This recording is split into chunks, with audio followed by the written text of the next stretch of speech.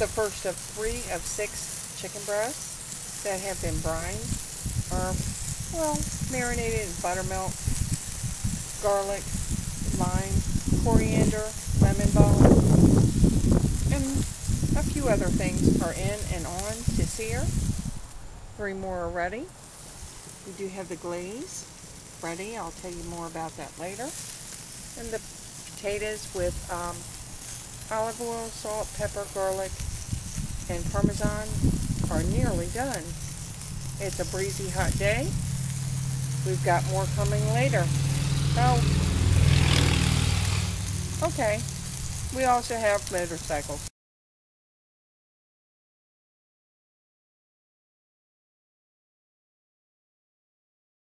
The potatoes should be done.